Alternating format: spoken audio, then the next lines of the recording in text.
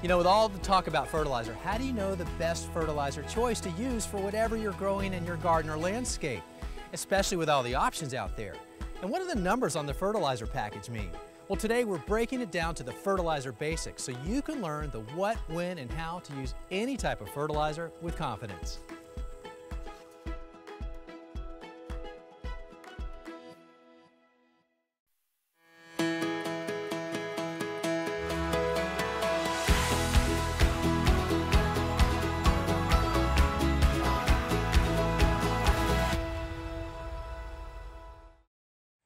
Fertilizer provides nutrients that are key for optimal plant health, and the primary nutrients are nitrogen, phosphorus, and potassium.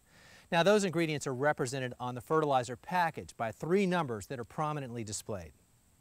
Now, before we talk about the numbers and what they mean, let's address the primary nutrients and what each one's best known for. And a simple way to remember it, and in this order, is up, down, and all around. The first ingredient in the ratio is nitrogen. Nitrogen helps with plant growth above ground. Nitrogen does a great job of promoting the green leafy growth of foliage, and it provides the necessary ingredients to produce lush green lawns. Lawn fertilizers will frequently have a high first number, a high level of nitrogen. The next nutrient is phosphorus. It's very effective at establishing growth below ground in the form of healthy root systems. It's also the component most responsible for flower blooms and fruit production. You'll notice that fertilizers designed for flower production, or starter type fertilizers for your lawn, have a high middle number, representing phosphorus. The third ingredient is potassium. It's considered important for overall plant health. This is primarily due to its ability to help build strong cells within plant tissue. In turn, the plants withstand various stresses such as heat, cold, pest, and diseases. For example, winterizer fertilizers will have a high third number, a high component of potassium. So about the numbers on the fertilizer package and what they mean.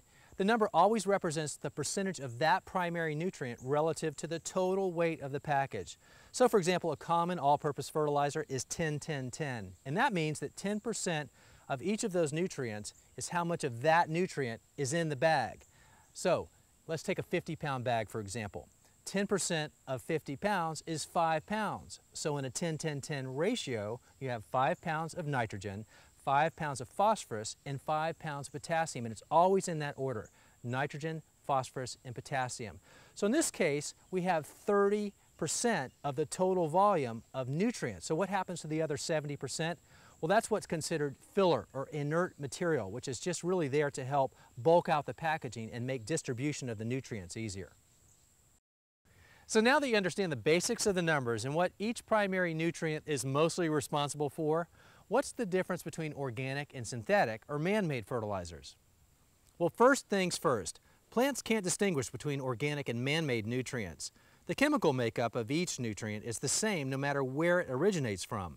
However, man-made synthetic fertilizers are typically engineered to be water-soluble. That means they become available to plants quickly when in contact with water. So the upside is that if you need to get nutrients into a plant quickly, water-soluble synthetic fertilizers do that best. The downside is too much of a good thing is definitely not a good thing.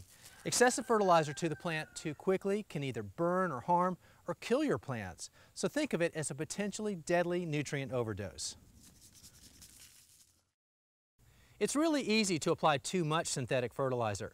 And the other risk is that nutrients that aren't taken up by the plant can leach into aquifers and run off into watersheds, contributing to adverse environmental impact. Organic nutrients, on the other hand, need to be broken down in the soil first by the microorganisms that live there. And the breakdown process can take anywhere from a couple weeks to several months, so they become a form that's soluble that the plant roots can absorb. But along the way, those nutrients are becoming part of the soil ecosystem. Now, the really good news is those organic nutrients are never in a concentration that's high enough to harm or burn your plants, and that's a good thing. Now, the downside is that because it takes a little while for those nutrients to break down, they're not readily available, so it requires a little bit of patience. But in my book, organic nutrients are the best way to fertilize your soil because you're feeding the soil while the soil feeds the plants.